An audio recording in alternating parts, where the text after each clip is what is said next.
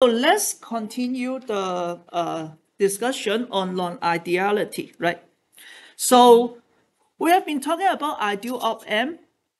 If you remember, when we draw the characteristic of an op-amp, we talk about V in 1, or maybe I call it V in plus minus V in minus, right? Remember, this is the ideal op-amp we have. We have plus, we have minus, we have 2 input and 1 output, and I call it V out, right? So what is the V out? It is not a straight line, right? And the slope is A, because an ideal op-amp supposed to have V out equal to A times V in plus minus V in minus, right? That is what we have learned, right? But in reality, right, if you're really going to measure it in this configuration, you cannot measure it actually because it's very difficult. But if you're allowed to measure it, you will get something like this.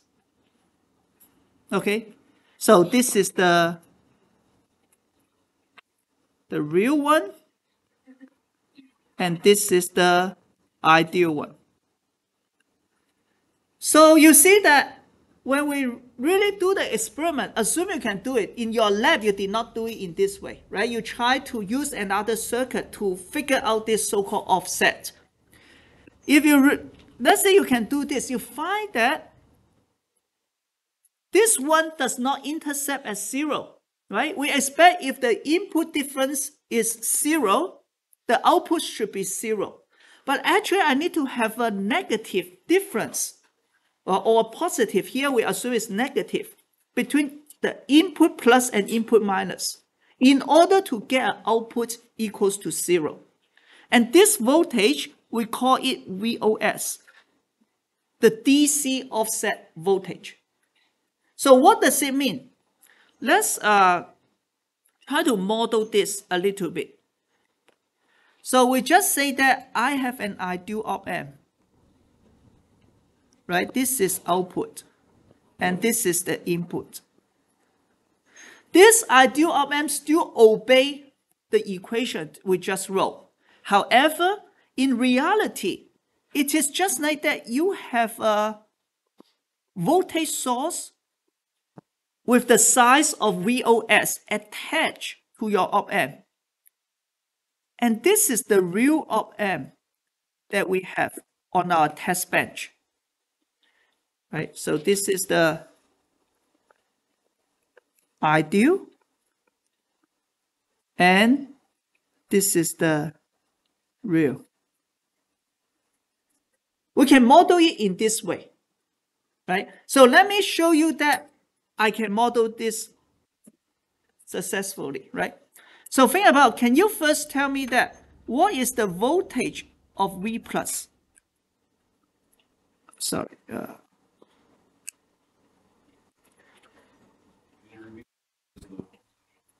V plus.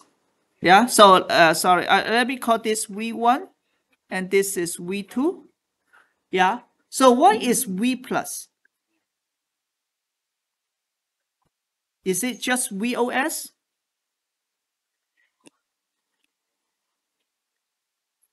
Should it be minus VOS?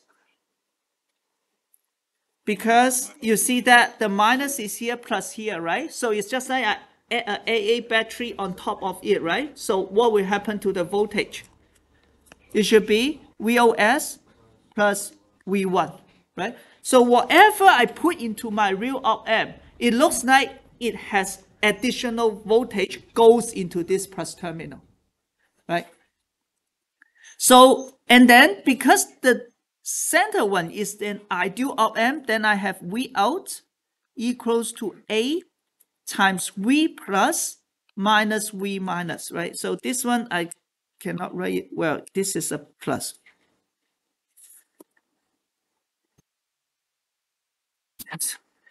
Okay, which is equals to A VOS plus V1 minus And V minus in this case is V2, right? Because it just connects directly to V2. Right? So as a result, due to this non-ideality, my OpAmp equation is V minus V1 minus V2 plus V minus. Okay? So in order to get V out equal to 0, I need to apply V1 minus V2 equals to negative VOS, right? If this is negative VOS, then it will cancel the VOS, and then my output is 0. So actually, I should put this as negative VOS instead of VOS, sorry. Right, so let me repeat what I'm talking about. First, your OpAmp is not ideal. If it is ideal, the difference of the input multiplied by the gain will be the output. So when the difference of the input is 0, then your output should be 0. Okay? But in reality, it is not. You will see this offset. We call it DC offset. And we can model it by saying that maybe I still have an ideal OpAmp, but just that it has an offset voltage here. This is not a real battery. It's just a model, right? You do not expect your OpAmp, they come with a battery to you just to trick you, right? It's just because of the nature of the OpAmp, it works as if you have an offset voltage there. And that's it. And here is just the math to show you that indeed, if I model in this way, I can show that the curve will shift to the left by VOS. Okay? And why we have this problem? That is because later you will learn the differential amplifier. This OpAmp has two inputs. You'll find that you need to make a structure so that they are symmetric. But it is impossible to have two transistors exactly the same. It's impossible, right? I ask you to make something, unless it's at atomic scale, you can say this hydrogen atom is the same as this hydrogen atom. But when I ask you to cut a paper into 1 millimeter square, you can never make them exactly the same. There's always some process variation. We call it process variation, right? And this caused the shift or the input stage mismatch. And because of this mismatch, that's why effectively it looks like you have an offset voltage. Okay, is this clear? Yeah.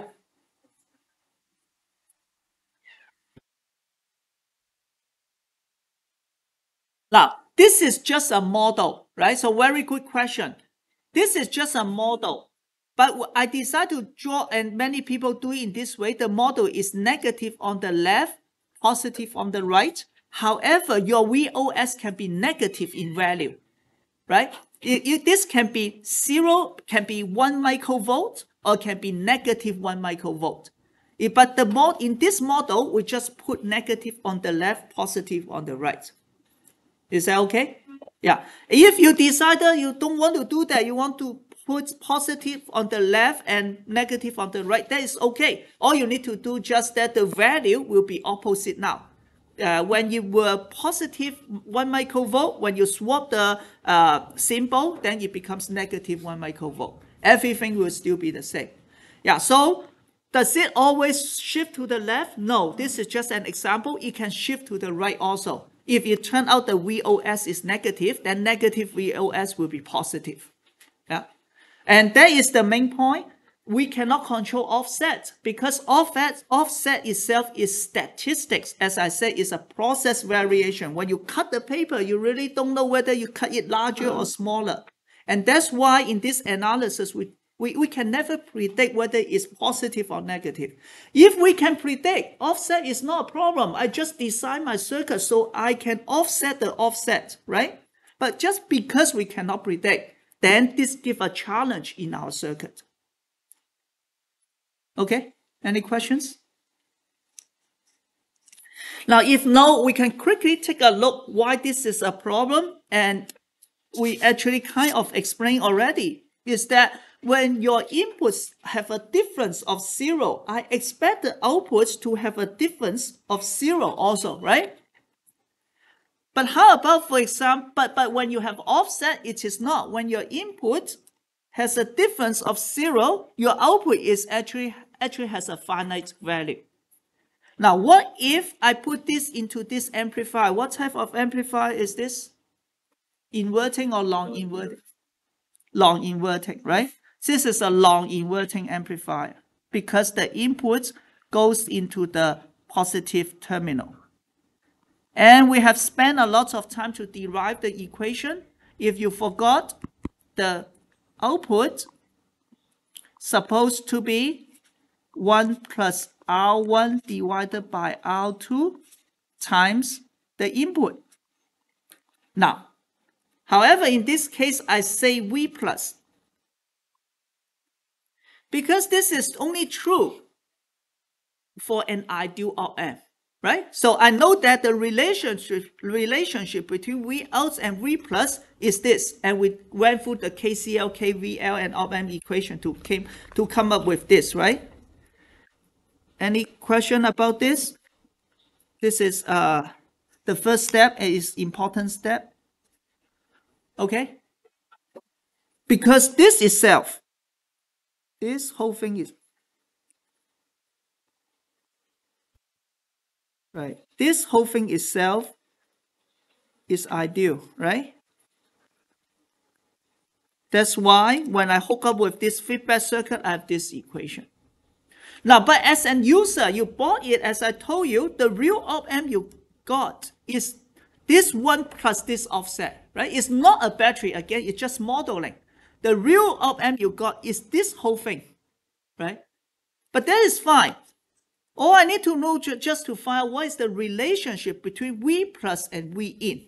And very clearly, V plus equals to V in plus VOS. Right? So as a result, I just plug in, I get this equation. V out, yeah, is 1 plus R1 divided by R2, but it is not multiplied to the input I give it. It multiplied to the input plus the offset of the op-amp. Yeah?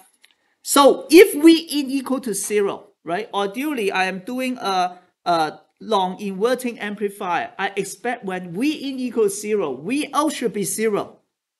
But in this case, when V in equal to 0, the V out actually equals to 1 plus R1 divided by R2 times VOS. Right? So if I make R1 and R1 divided by R2 large, this offset is going to be amplified. There is one way, depends on the value of offset. This is one way we can measure the offset. For example, it's 1 microvolt, right? In your experiment, some of you may get VOS equal to 1 microvolt, which is, what is 1 micro? 10 to the power negative 6 volt, right? Very small, you cannot measure with the equipment you have in our lab. But you hook up with this feedback, you make R1 1,000 times larger than R2, then you can measure the V out, which is 1 millivolt. And because it's 1 millivolts, then you can deduce 1 millivolt divided by 1001. That is the offset of your circuit, of your op-amp, right? Yeah. So I forgot which circuit we use in the lab, but the idea is similar. That is why we have that particular circuit to ask you to extract the offset of the op-amp you have. Okay, that is a methodology, but the point here is that we talk about analog computing. Now, this offset you cannot prevent. And then if you have the offset, when I input 0, you give me a really big output voltage, then it doesn't work. Okay, any questions? Okay. That is not a big deal.